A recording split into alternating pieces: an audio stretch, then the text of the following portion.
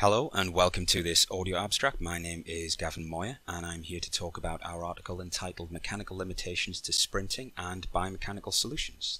This article was written in conjunction with my colleagues at East Stroudsburg University, Scott Brimmer and Brandon Snyder, as well as Dr. Chris Connerboy at University of Pittsburgh and Dr. Hugh Lamont at Coastal Carolina University.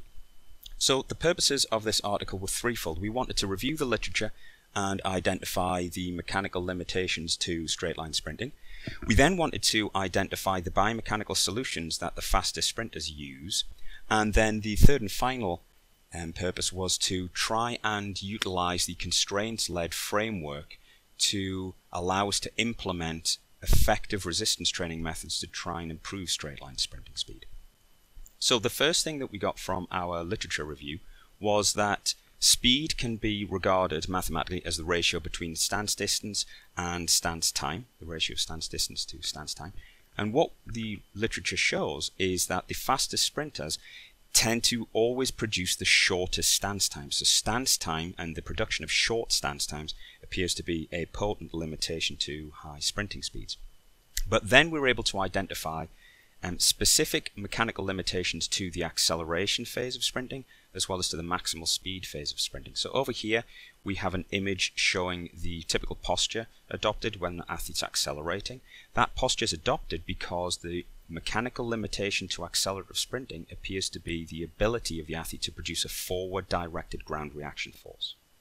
When the athlete approaches their maximal speed, what we see is their posture shifts to a more upright posture, and that is because the mechanical limitation to maximal sprinting speed appears to be the ability of the athlete to produce sufficient vertical force during those short stance phases. If we then look at the biomechanical solutions utilized if we start with the acceleration phase, the requirement for the forward directed force is produced by the utilization of this rotation extension strategy, whereby the athlete first of all rotates the center of mass so it's ahead of the ground reaction force. Here's the ground reaction force. They've rotated the center of mass so it's ahead of the ground reaction force, and then they get this forceful extension of the knee joint. Okay. The other thing that contributes to this forward directed force is the forward rotation of the swing leg. Okay. So they've got two things going on there. The rotation extension strategy and the forward rotation of the contralateral swing leg to produce these forward directed forces.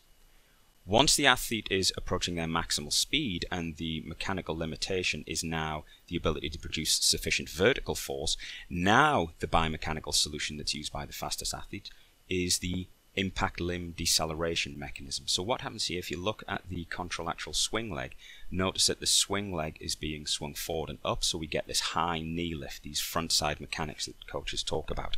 That allows the athlete then to punch the leg into the ground. Okay? Punch the leg into the ground to produce these large forces, these large vertical forces in a short period of time. So this impact limb deceleration mechanism requires that the athlete produce high hip flexor power output to rotate their swing leg up and forward. They then require a large amount of strength in the hamstrings group in order to initiate this active leg motion where the leg is going to be pulled down into the ground, back and down into the ground. Once the leg has made contact with the ground, they need to ensure that the leg remains stiff in order to produce these high rates of force development. And what we found was in the literature, these high leg stiffnesses were associated with joint stiffness around the ankle and around the knee being very high indeed.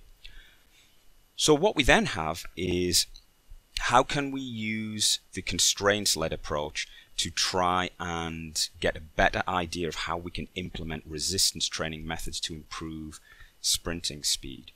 Okay, because the mechanisms that we've identified all seem to be related to the ability of the athlete to generate sufficient forces in short periods of time. So the constraints-led approach is common in skill acquisition, and what it posits is that movement patterns will emerge from the confluence of constraints surrounding the athlete. So there are different constraints, different categories of constraints. We've got task constraints, those constraints associated with the goal of the task.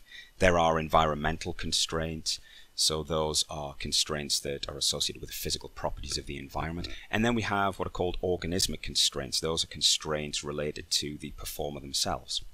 So these constraints are merely variables that set boundaries and limit the configuration of the motor system. So these constraints will allow certain movements to emerge and preclude other movements from emerging.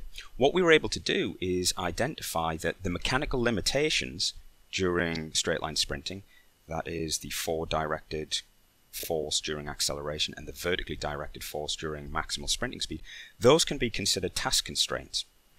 The biomechanical solutions, the rotation extension strategy, the impact limb deceleration mechanisms, those can be considered coordinative structures.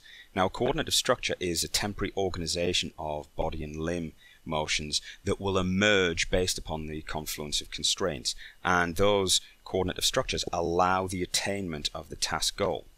Well, the coordinative structures, the rotation extension strategy, the impact limb deceleration mechanism, they are predicated on sufficient levels of muscular strength, muscular power, and leg stiffness. Well, all of those are organismic constraints. The best methods, training methods, to enhance those organismic constraints would be resistance training methods. So what we're trying to say here is that these biomechanical solutions, the rotation extension, the impact limb deceleration mechanisms, they will only emerge in the athlete once the athlete has sufficient levels of muscular strength, muscular power, and leg stiffness. And therefore, methods of resistance training should be included in the wider training program of sprinters. And so what we do is we finish off the paper by looking at the methods that we can use to select appropriate exercises, and also we look at how we can develop a block periodized program in order to enhance sprinting performance given our understanding of the constraints-led approach. Okay, well, thank you very much for your time. My email address is gmoya@esu.edu. If anybody has any questions, then please feel free to contact me. Thank you very much for listening.